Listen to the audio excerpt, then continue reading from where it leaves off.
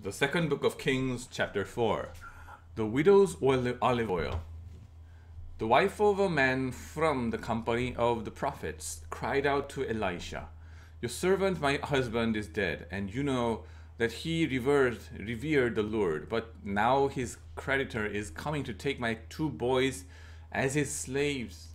Elisha replied to her, "How can I help you? Tell me, what do you have in your house?" "Your servant has nothing there at all," she said, "except a small jar of olive oil." Elijah said, "Go around and ask all your neighbors for empty jars. Don't ask for just a few. Then go inside and shut the door behind you and your sons. Pour oil into all the jars, and as each filled, put it to one side."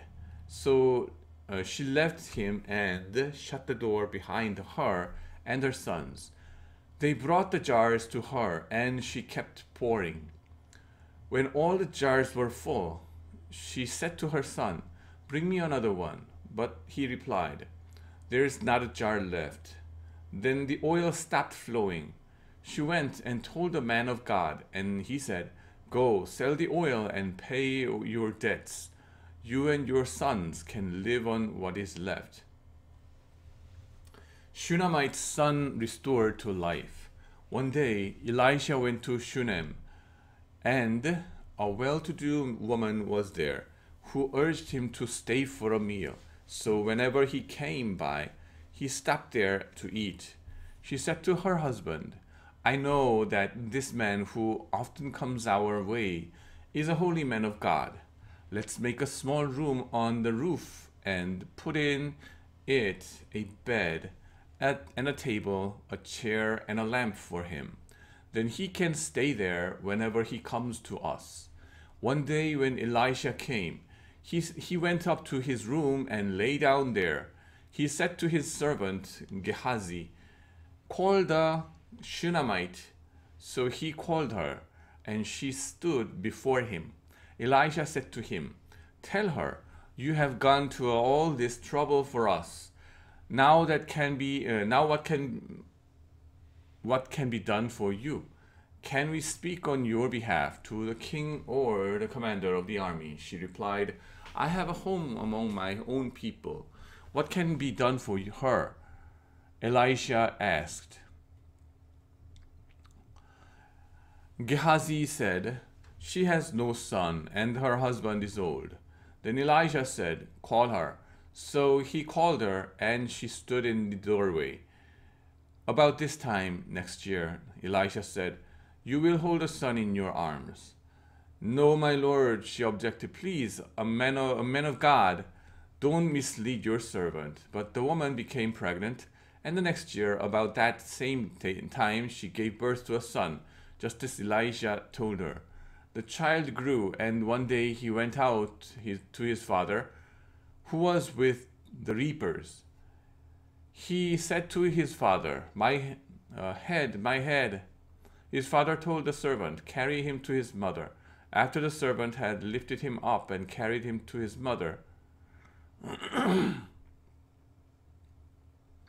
the boy sat on her lap until noon, and then he died. She went up and laid him on the bed of the man of God, then shut the door and went out. She called her husband and said, "Please send me one of the servants and the donkey, so I can go to the man of God quickly and return." "Why go to him today?" he asked. "It's not the new moon or the Sabbath." "That's all right," she said.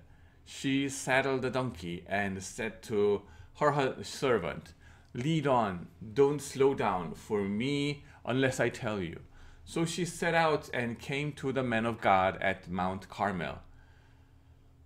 When he saw her in the distance, the man of God said to his servant Gehazi, "Look, there is the Shunammite.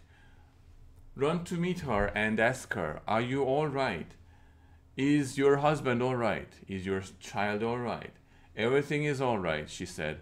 When she reached the man of God at the mountain, she took hold of his feet. Gehazi came over to push her away, but the man of God said, Leave her alone. She is in bitter distress, but the Lord has hidden it from me and has not told me why. Did I ask you for a son, my lord? She said.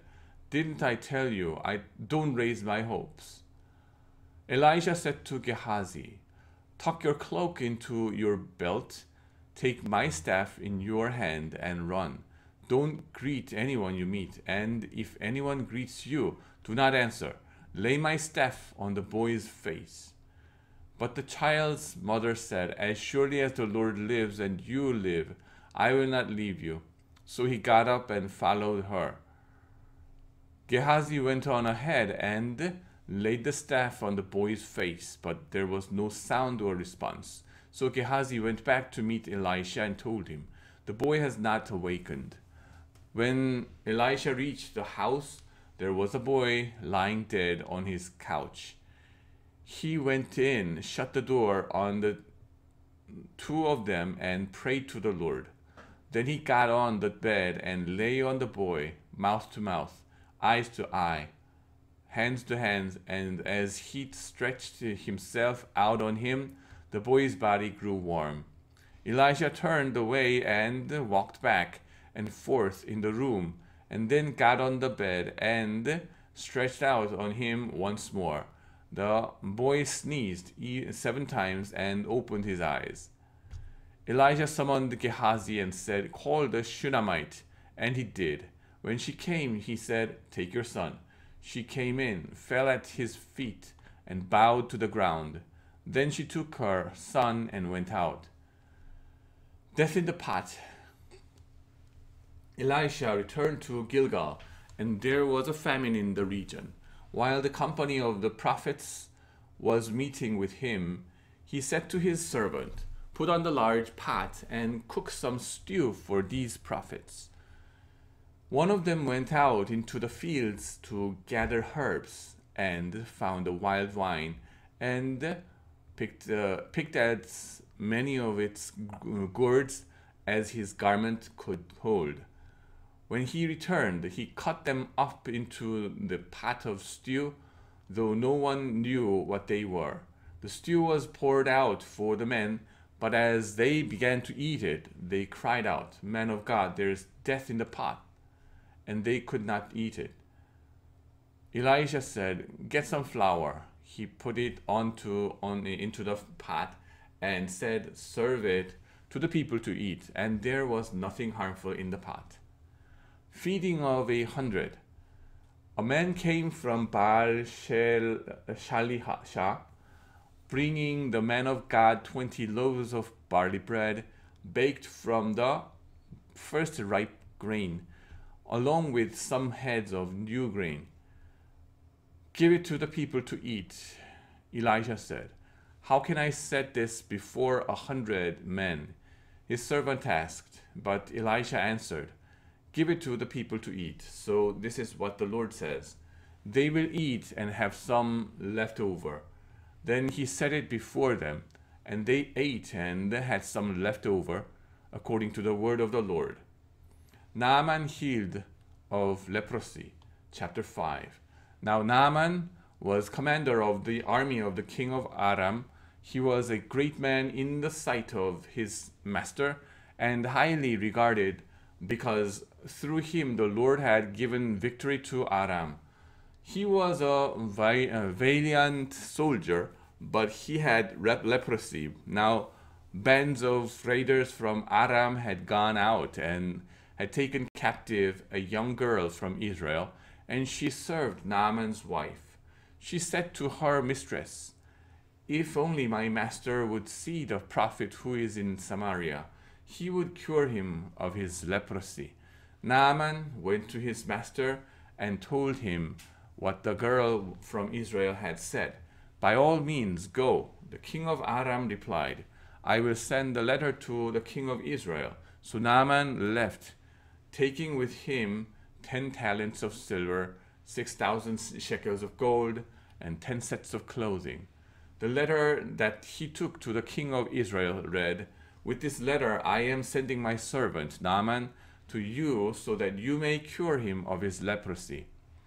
As soon as the king of Israel read the letter, He tore his robe and said, "Am I God? Can I kill and bring back to life? Why does this fellow send someone to me to be cured of his leprosy? See how he is trying to pick a quarrel with me." When Elisha, the man of God, heard that the king of Israel had torn his robes, he sent him this message: "Why have you torn your robes? Have the man come to me, and he will know that there is a prophet in Israel." So Naaman went with his horses and chariots and stopped at the door of Elijah's house. Elijah sent a messenger to say to him, "Go wash yourself 7 times in the Jordan, and your flesh will be restored, and you will be cleansed." But Naaman went away angry and said, "I thought that he would surely come out to me and stand and call on the name of the Lord his God, wave his hand over the spot, and cure me of my leprosy. Are not Abana and Pharpar, the river of Damascus, better than all the waters of Israel? Couldn't I wash in them and be cleansed?" So he turned and went off in a rage. Naaman's servant went to him and said, "My father, if the prophet had told you to do some great thing, would you not have done it? How much more then when he tells you, 'Wash and be cleansed'?" So he went down and dipped himself in the Jordan 7 times, as the man of God had told him, and his flesh was restored and became clean like that of a young boy. Then Naaman and all his attendants went back to the man of God. He stood before him and said, "Now I know that there is no God in all the world except in Israel. So please accept a gift from your servant." The prophet answered, "As surely as the Lord lives, whom I serve, I will not accept a thing." And even though Naaman urged him, he refused. "If you will not," said Naaman, "please let me, your servant, be given as much earth as a pair of mules can carry, for your servant will never again make burnt offerings and sacrifices to any other god but the Lord. But may the Lord forgive your servant for this one thing. When my master enters the temple of Rimmon to bow down and is leaning on my arm as I have bowed there also, when I bow down in the temple of Rimmon, may the Lord forgive your servant for this. Go in peace." Elisha said. After Naaman had traveled some distance, Gehazi, the servant of Elisha, the man of God, said to himself, "My master was too easy on Naaman, this Aramean, by not accepting from him what he brought. As surely as the Lord lives, I will run after him and get something from him." So Gehazi hurried after Naaman. When Naaman saw him running toward him, he got down from the chariot to meet him. "Is everything all right?" he asked. "Everything is all right," Gehazi answered. "My master sent me to say, 2 young men from the company of the prophets have just come to me from the hill country of Ephraim. Please give them a talent of silver and 2 sets of clothing." "By all means, take 2 talents," said Naaman. He urged Gehazi to accept them, and then tied up the 2 talents of silver in 2 bags with 2 sets of clothing. He gave them to 2 of his servants, and they carried them ahead of Gehazi. When Gehazi came to the hill, he took the thing from the servants and put them away in the house. He sent the men away, and they left. When he went in and stood before his master, Elisha asked him, "Where have you been, Gehazi?" "Your servant didn't go anywhere," Gehazi answered. But Elisha said to him, "Was not my spirit with you when the men got down from his chariot to meet you? Is this the time to take money, or to accept clothes, or olive groves and vineyards, or flocks and herds, or male and female slaves? Naaman's leprosy will cling to you and to your descendants forever." Then Gehazi went from Elisha's presence, and his skin was leprous. it had become as white as snow. Unaxed floats. Amen.